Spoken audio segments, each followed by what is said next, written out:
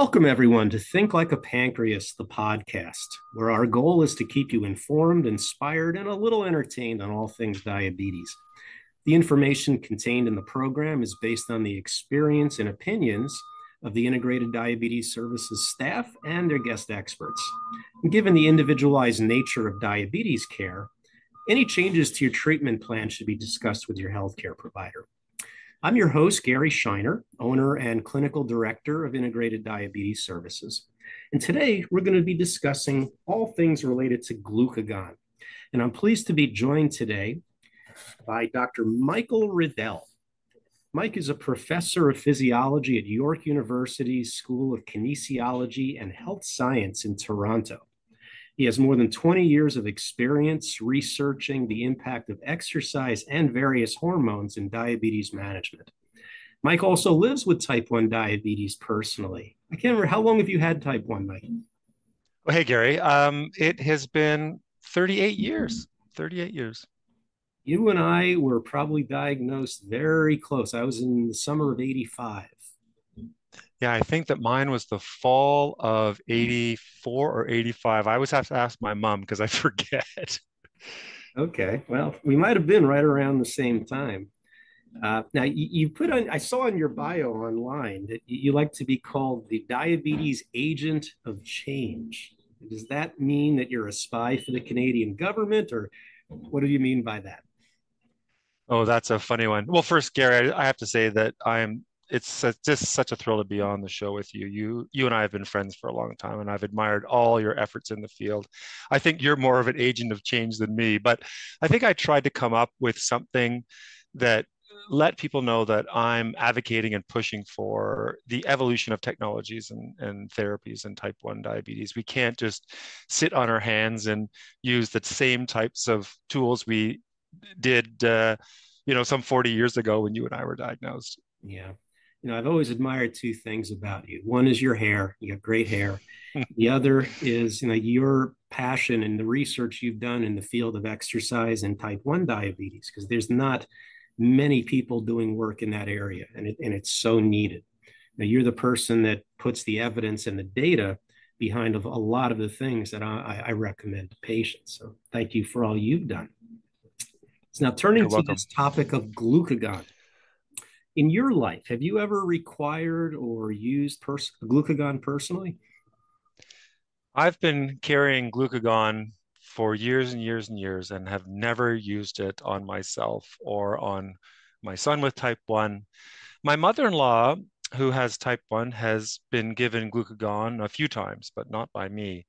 So it's something that I haven't had to use, but I've been so close several times. And I think that uh, I probably should have been given it in a few cases, but my wife has gotten me through with whatever was handy in the kitchen. It is something that I do fear, though, still that need of loss of glucagon because of loss of consciousness or severe hypo event. Sure.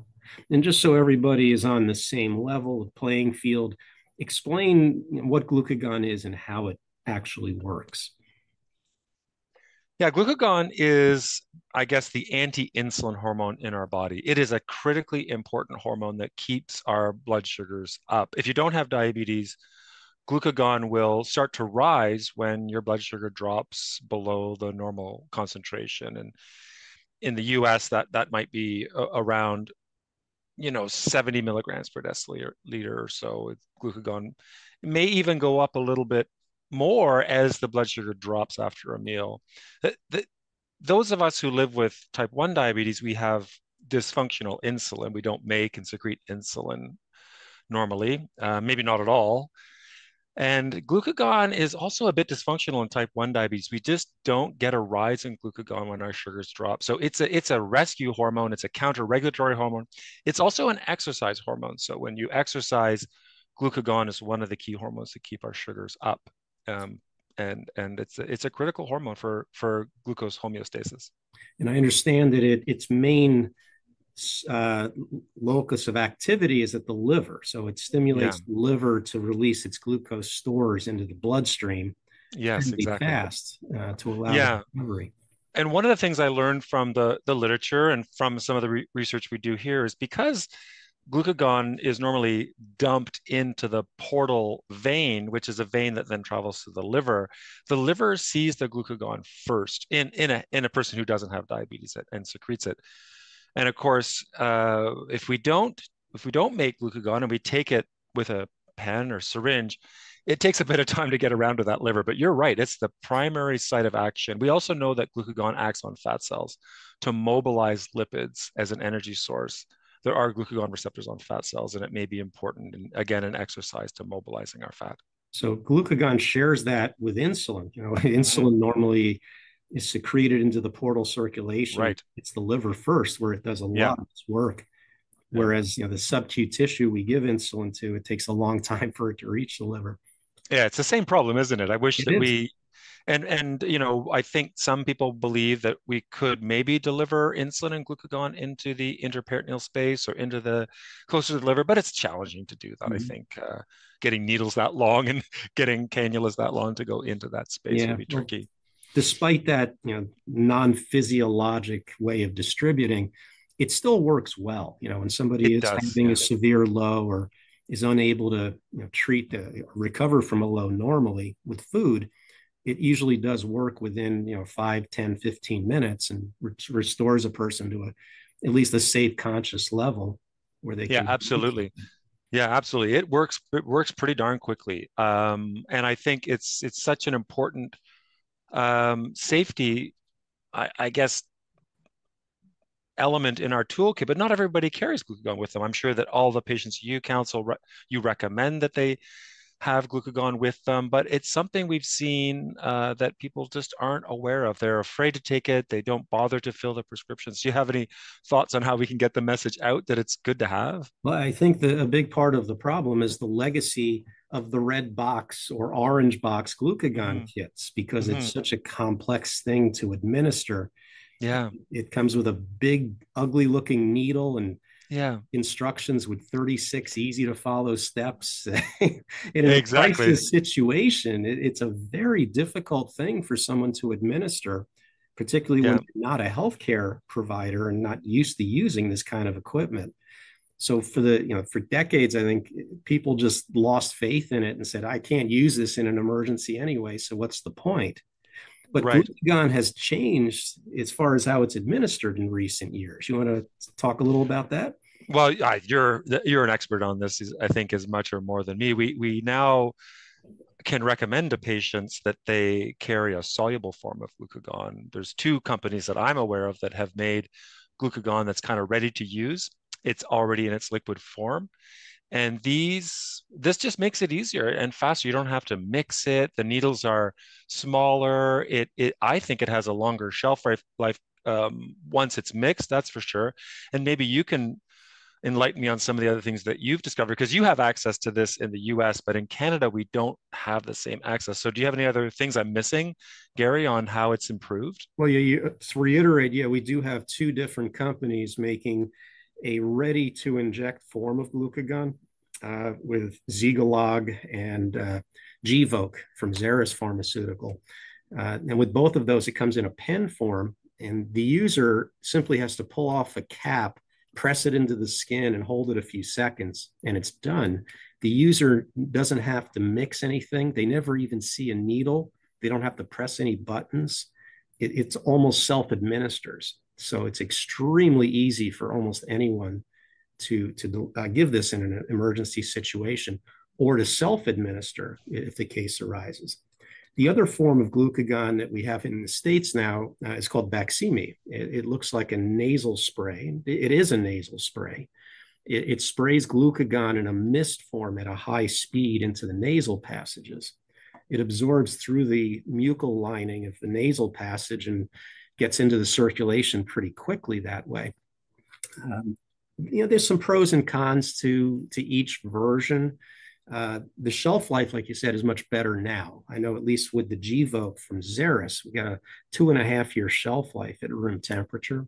And that's just what's printed on the package. We all know these things generally work pretty well even past the expiration dates. But it's nice to not have to worry about replacing it so frequently like we used to have to do with the red box. Um, Have you had any experience with the nasal or heard anything about the nasal spray, the Baqsimi? Yeah, that's a Canadian invention. So I'm proud to say that that is available in Canada, and I know the inventors very well. So it's the one I carry on my backpack all the time. I have it in my backpack right now. But again, I have not used it yet. I haven't had the need to use it, and I'd love to use it. I think on anybody who needs it, as soon as I find a use case scenario. Well, I'm on a CGM and a closed loop system, so my hypoglycemia has been minimized in the last several years, but I still worry that it might happen, and I do Yeah. carry Baqsimi with me. Well, you make a great point. Now, I'm like you. I use a CGM, a hybrid closed loop system, but it has cut down on the incidence of hypoglycemia in most people, and the frequency is less, the severity is less, the duration is shorter, but it still happens. And Yeah. severe lows can happen, in any instance to anybody, even if they're really well managed. So, like you said, we encourage people to have this available and make sure a loved one knows how to administer it and when to administer it. I have not actually received a glucagon injection or spray in got to be 25 years. This is back Wow. the days of NPH insulin when I was Yeah. playing basketball most nights, and the NPH would kick in the middle of the night and make me go really low. Can you share me that story about basketball? Because you know I love playing basketball too. Yeah, I still play. Yeah, just when you exercise late in the day, you become hypersensitive to your insulin for a while. And if you work out long enough and hard enough, you deplete your muscle glycogen stores, and that's going to cause your blood sugar to drop for hours after the workout's over. So those delayed drops, combined with that NPH insulin, Yeah. it's an accident waiting to happen. Yeah, So I had absolutely. a couple of severe lows in the middle of the night. The first Hmm. time my wife called paramedics, and the second Hmm. time she gave me glucagon, but didn't give it to me correctly. Is that right? So that's what you hear. It's so complicated back then when you had to mix it and administer it. What Yeah. happened to it? Was just the saline or She mixed it, and then yeah. when she went to inject it, she sprayed most of it out before sticking the needle in my body. Yeah, Well, it does make you wonder if sometimes it's an overdose anyway. You probably still responded to it, even yeah, though it wasn't a full dose. yeah. So yeah, the one drawback I've heard with the Baqsimi compared to the others is that it can be painful.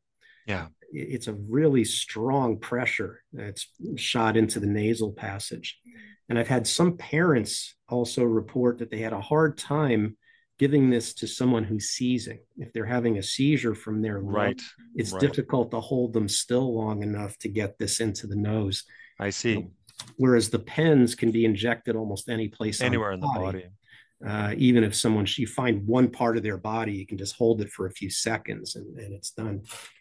But they all Well, work.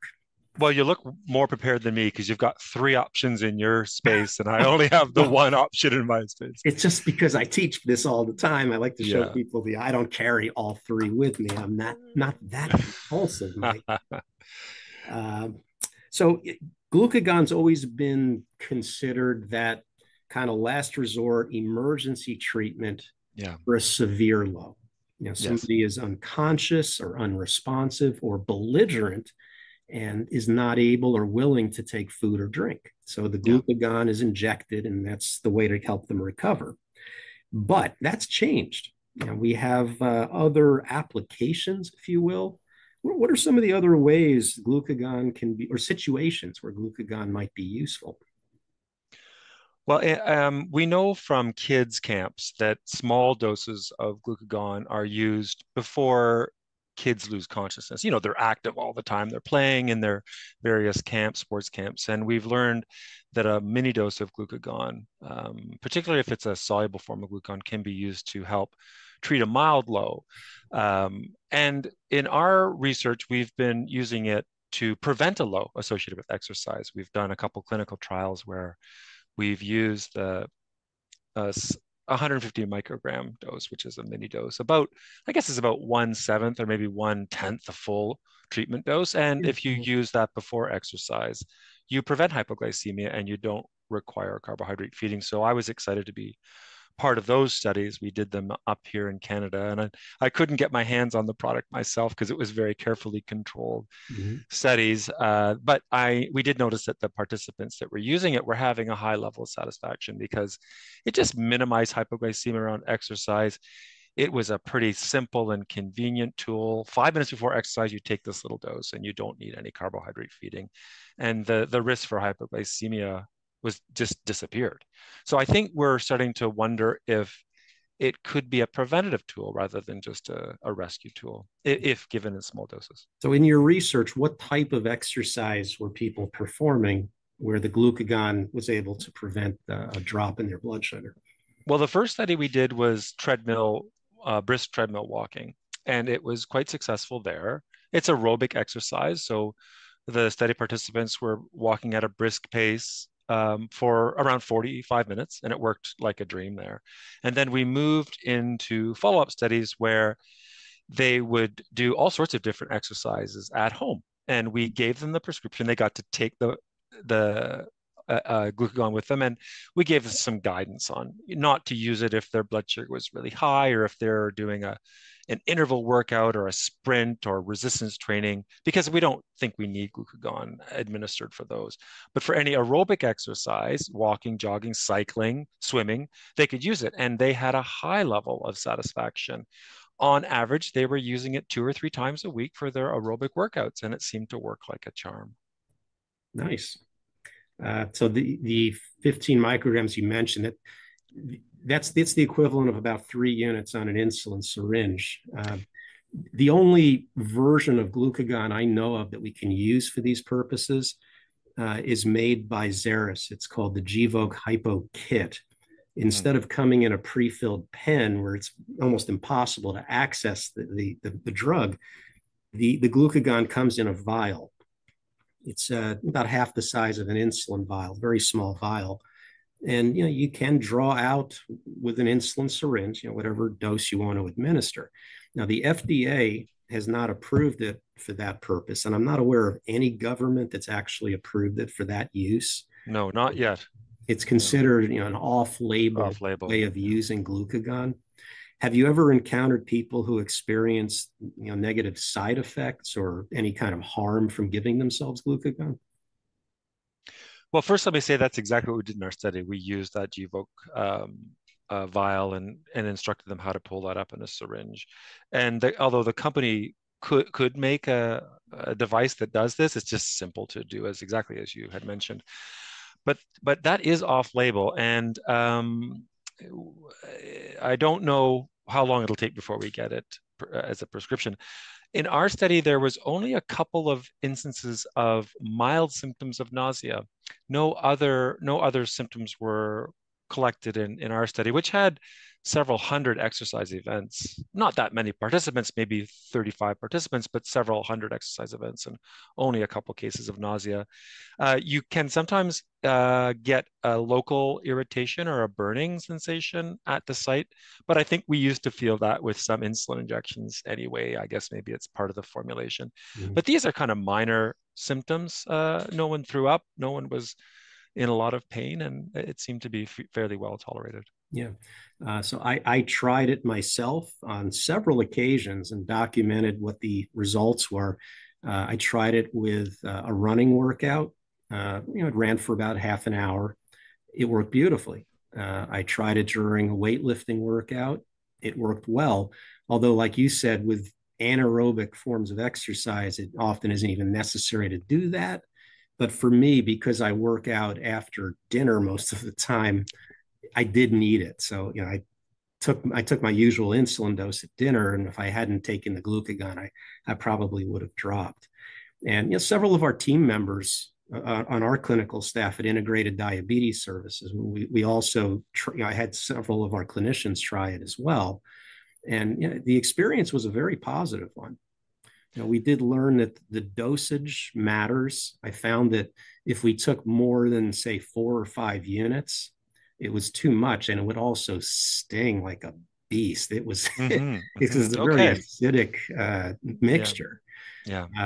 And if we took less than 2, it didn't seem to do much of anything. So that 3 units is kind of the sweet spot, and that's what you used in your research. So it's It is, yeah, but I'm interested in learning more about the insulin on board effect because in our study we didn't do a really good job of understanding if your insulin on board is high, if you need a bit more. So, do you have any other pearls of wisdom or knowledge on if your IOB is high? only in theory. I know that if insulin levels are high, it'll impair the alpha cells from secreting glucagon, but I Yeah, don't know if it impairs glucagon's action yeah, it at does. at the Yeah, liver, at the it hepatic does. liver. Yeah, it does. So I was kind of wondering if maybe you might need a bit more if IOB is high, but I guess we need to experiment a bit more on that. Yeah, yeah, that'd be interesting to look at. Yeah, it's something, as a practice. Because all of our clinicians have lived with type 1, we experiment. We try all Yeah. the different meds that come out, even if they're not indicated for type 2. All the devices. I'm getting an iLet bionic pancreas Uh-huh. today. I'm going to be wearing for a while just to try it out. So we give people a chance to learn from our experience and help them decide what's going to be in their best interest. We don't Yeah, hesitate to I share. th I think that's what makes your service so valuable to those of us who are living with type 1. You are living with that same condition and you're experimenting with all sorts of things. And we that's what I admire most about I think what you guys offer there. Yeah. Yeah. You find people in this field, clinicians who have type 1 or have that personal connection somehow. Yeah. Yeah. uh, Kind of gets us to the next level in terms of what we're willing to try and what we can share with folks. Yes, and I think it's good because you also listen to some of the things that your clients are telling you, and you'll try them too to see if it passes the sniff test. And often it does. Absolutely. Their lived experiences are as valuable as ours most of the time. Yeah. With that micro dosing, it's feasible to use glucagon for treating just daily garden variety lows. Yeah. And we see value in that for people who are trying to lose weight because they don't want Yes. to consume the extra calories. We even Yes. see parents who don't want to wake their kid or don't want to give them sugary food in the middle of the night because they're worried about rotting their teeth. There's Yes. all kinds of excuses people can come up with. But Yeah. I think there's also some evidence that glucagon can have a satiety effect. So if you take glucagon, then you don't have as much hunger really mm, after exercise. And I wonder if that could be interesting to understand a bit more. Not that we want to create disordered eating, but I think we often feel like we're over consuming calories because of our low blood sugars, and oh, that can be very tell me about frustrating. it. I Yeah. didn't know about the satiety effect from glucagon. That's Yeah, interesting. there are receptors in the brain for glucagon, and it acts very similar to the GLP-1 analogs. Not as potent as a GLP-1 analog like Ozempic uh, or liraglutide, but it does have a satiety effect. When we give it to our rodents in our research labs, they consume less chow voluntarily. And so we've been wondering about the implications of long-term use, let's say, of glucagon in a bionic pancreas. Would it maybe change our food intake patterns and allow us to lose weight more effectively? And we don't know for sure, but it's possibly there. It's possibly there. Yeah. I mean, I take pretty good care of myself and my diabetes, but my weak point is when I get low, I can't stop Yeah, eating. me too. It's Yeah, difficult. it's extremely, we try to follow the guidelines of 15 grams, but you and I know that if you're low enough and you're frustrated enough, you'll consume maybe 200 calories easily. I've And done sometimes, 200 grams of carb. Forget yeah, 200 calories. I'll add fat and protein to that if it's ice cream or if I can get my hands on something. So you and I know that listening to these recommendations from these healthcare experts is hard when you're Yeah. And I know hypoglycemic. if I have trouble and you have trouble, a Everyone lot of does. Yeah. people have trouble with it. So Yeah. we know what we're supposed to do. We've got the tools to do it, but it's very hard to do. Agreed. Yeah. Agreed. Now you mentioned the dual hormone system. That's another important application for uh, I just call it liquid glucagon. Yeah. Explain a little bit about how that system would work. There's a few research teams that have played around with this. There's a couple in the US and there's one in Europe. You could think of of a gas and a brake analogy in a car. If you have two hormones, one could act like a gas. You could say insulin's acting like a gas to bring your blood sugar down, and glucagon can act like a brake. So in these dual hormone systems, there's always kind of one foot on the gas and one on the brake Mhm. to try to keep the glucose in that so-called targeted range. And we know from their experiments that it does work pretty well. You get less hypoglycemia, less time below target, and you can get less hyperglycemia, which is interesting. You're adding a hormone that somehow raises blood sugar, but you're getting less hyperglycemia, and that's because you can put the foot on the gas a bit stronger. So it's something that I don't know whether it'll ever come to market, because you'd have to wear two infusion sets probably, and one site is itchy enough, let alone two, and the pumps would probably be more expensive. But I think the laboratory studies that I've seen suggest, like, I would try it. I would try a double hormone pump for things like active days, and if I was running with real problems with hypoglycemia. What are your thoughts on this, I Gary? would too. I use that brake and gas analogy a lot. Is what we have now with insulin only is the only way to put the brakes on is to just take your foot off the gas, and you could coast a long time before that car comes to a Hmm. stop. And that's what Yeah, happens if you're, especially if you're going downhill, it can yeah. keep going indefinitely. So, Yeah, I've felt that myself. You put the brakes on, you take the pump off, and you're still dropping. exactly. Yeah. So I think having the gas and the brakes ultimately is going to allow the algorithm to be aggressive enough to manage Yeah. us tightly. But like you said, it's hard to say what infusing glucagon continuously might do to the body and to Yeah. appetite and to the whole endocrine system for that matter. Right. There may Yep. be other implications. There might. And some researchers are thinking about other things to infuse along with insulin. I've been at conferences where they've talked about using a GLP-1 Or amylin. or amylin. So, I think those of us who are tired of just driving with that gas pedal are wondering if other things could help us Yeah. with our control. Yeah, the amylin to me is like the power steering. It just makes things a lot easier to navigate, and Right. we That's a don't great spike as analogy. much after the meals. And Yeah. then these systems, even if we don't announce a bolus, they can handle the meals a whole lot better. Yeah. Yeah. So glucagon is, like you said, it's the alter ego to insulin. It's its evil Right. twin, if you will. And they were meant to be produced together, for Yeah. different situations, but our body's glucose regulation system really hinges on something that can raise it and something that can lower the glucose. Yeah. Glucagon definitely gives us that. That's right. Is there a take-home message you'd like people to have when it comes to glucagon? Well, I think my first take-home message is that we still have a problem with hypoglycemia, despite all the things that you and I and others are doing with CGM and closed loop, and maybe even altering our diets and being really cautious. I think glucagon is maybe the new frontier to help nip hypoglycemia further in the bud. But it's going to be expensive, and it's going to be yet another prescription, and I'm not sure everyone's going to have coverage for it. But I think it's really another way that we're trying to mimic normal physiology. Glucagon is abnormally secreted in type 1 diabetes, and we can now take it as an additional prescription to help normalize our glucose control. And I guess in the future, we might see an indication for it as a hypoprevention hormone rather than just a rescue treatment.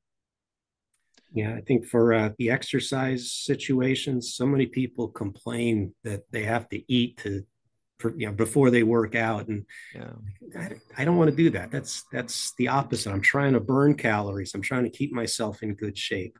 yeah, What do I want to be eating? And eating right before workouts for a lot of people is not comfortable either. It correct. weighs you Yeah, down, you can cramp, things like that. So that's right. Yeah. yeah, another option is nice.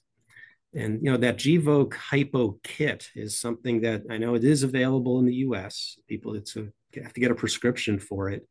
It's got 20, I think it's got 20 units in the vial.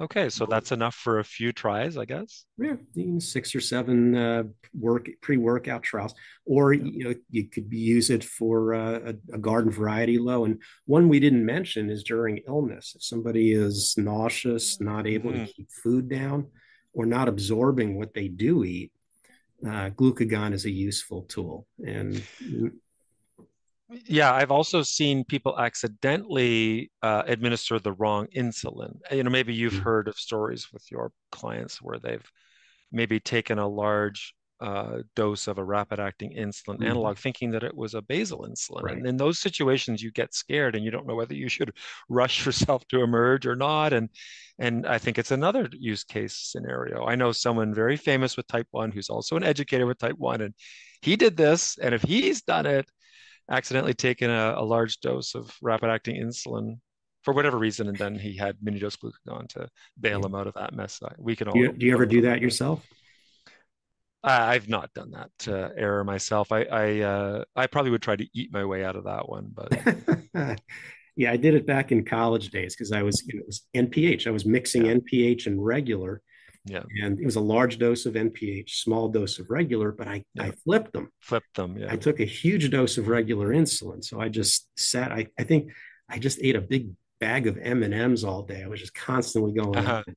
It's not the best thing to eat to avoid low or No. treat a low, but Yeah. it tasted good enough. So I have one more scenario, if I can share my mother-in-law's experience. She was distracted while she was doing a prime on her insulin pump, and she was connected to her infusion set, and so she was priming the pump, and insulin got into her. We don't know how much, but it a did, lot. Yeah. and that really was scary. And it's another case where accidentally you've taken insulin that you didn't need to or want to, and you've got now a rescue therapy to help treat that. You think we're constantly taking these doses of a hormone, a drug that can literally kill us if we Yeah, overdose enough. that's right.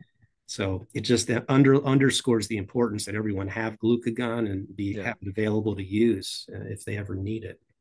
absolutely. Mike, thank you so much. You're a great source of information and personal experience. It's always good to hear that as well. And as a reminder to all of our listeners, Integrated Diabetes Services is available worldwide to assist people of all ages with all aspects of their glucose management, education, and making good use of all the new tools, technologies, and medications that are available. We have service in both English and Spanish. We got specialized services involving sports, weight loss, pregnancy and type 1, and emotional support. For more information, visit integrateddiabetes.com, or you can email us any questions to info@integrateddiabetes.com. Any last words for us, Mike? Well, the only thing is to thank you, Gary, for all the efforts that you've done in our community. It's always a pleasure to spend a few minutes chatting with you and sharing some of our successes and failures while living with type 1. Good to see you, Thanks, sir. Mike. Beers on me when we meet at the ADA meeting. How's that? Very good. Very good. All right. So, on behalf of Think Like a Pancreas, the podcast, I'm Gary Scheiner. Have a great rest of your week.